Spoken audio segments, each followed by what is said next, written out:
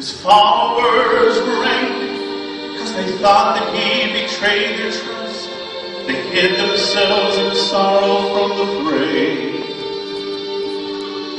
while temple guards policed the tomb from morning through the midnight watch to keep his friends from snatching him away.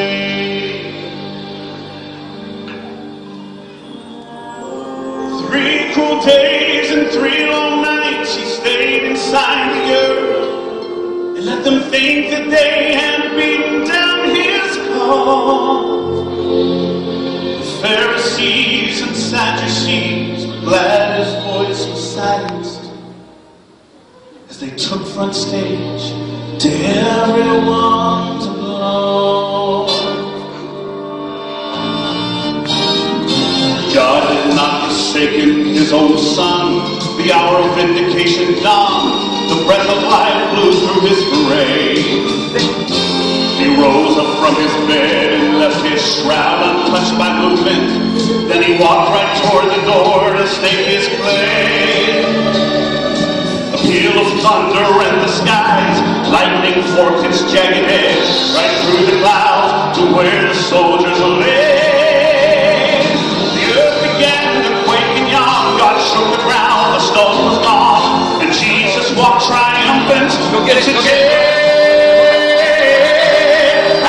And he is risen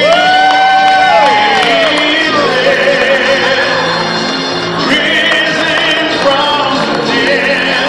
Hallelujah, he is risen as he said.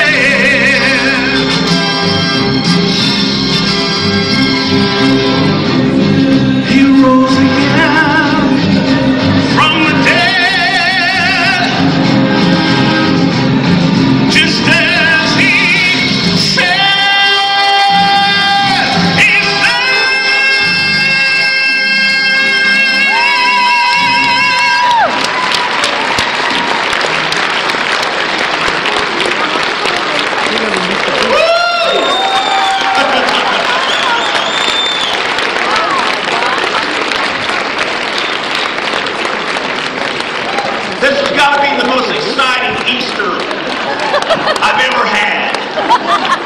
How many of you will never forget this morning? You know the most exciting thing? I think we're going to get new carpet.